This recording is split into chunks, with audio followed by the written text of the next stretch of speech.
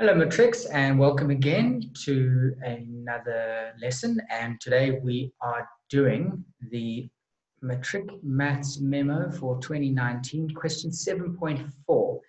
We are still doing calculus, and this question is a little bit different from what you might have seen before. So let's get stuck into it. Now, when you see a question that you haven't seen before, sometimes you don't necessarily know how you are going to get the full marks, but you know you are in calculus. And with calculus, you always have to find the derivative. It's one of the things that you need to do. So what we could do is, even if we didn't know what we were doing here, we could at least know that if we need to find the equation of a line perpendicular to the tangent, we can at least find the derivative of this graph, which would then tell you the slope of the graph. And we know that the slope of the graph at a single point is the tangent. What do I mean by that? Let's just say we had a graph here, and we had a line like this. Okay, and this was a tangent. At this point, if this was f of x, then f dash of x would give us the slope. Okay, the slope. And so the point, if this point was, say, a, the x value was a, then f dash of a, so if I substituted in whatever this point was, let's call it 2, because in this question, it's a 2. So if this x value is 2, then at this point here, where x is 2, the slope, f dash of 2, would equal whatever value I got.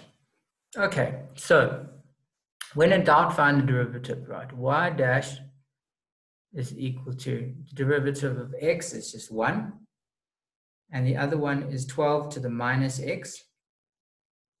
12 to the x minus 1, I beg your pardon, which is just minus 12, x to the minus 2. Minus 1 times 12 is minus 12. Minus 1 is minus 2.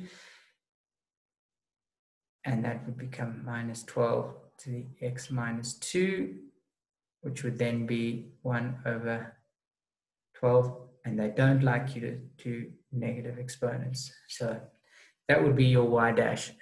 Well, what you could do now would be to find, is you would know the slope of the tangent at that point, which would be, I substitute in 2 because the point is 2.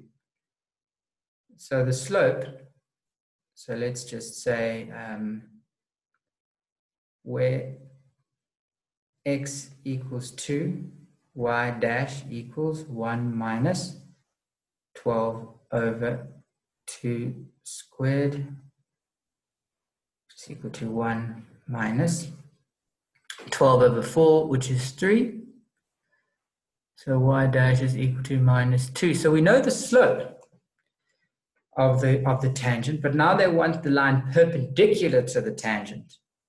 So therefore, line perpendicular to the tangent is the reciprocal. So negative 2 is the same as saying negative 2 over 1. So the perpendicular line to that, the slope, would be positive a half.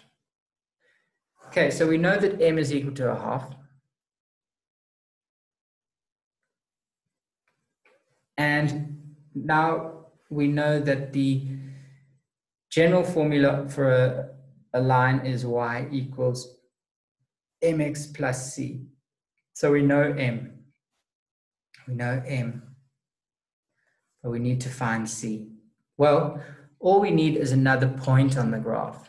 So how do we get that other point? Well, we know that one value of x is 2. So we could get the y value of this point by simply substituting 2 into the equation.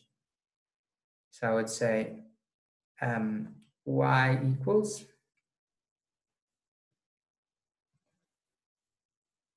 2 plus 12 over 2, which is equal to 2 plus 6, which is 8. So I know that the point A is 2 and 8. Now I can substitute that into this equation here. So y equals m, so y.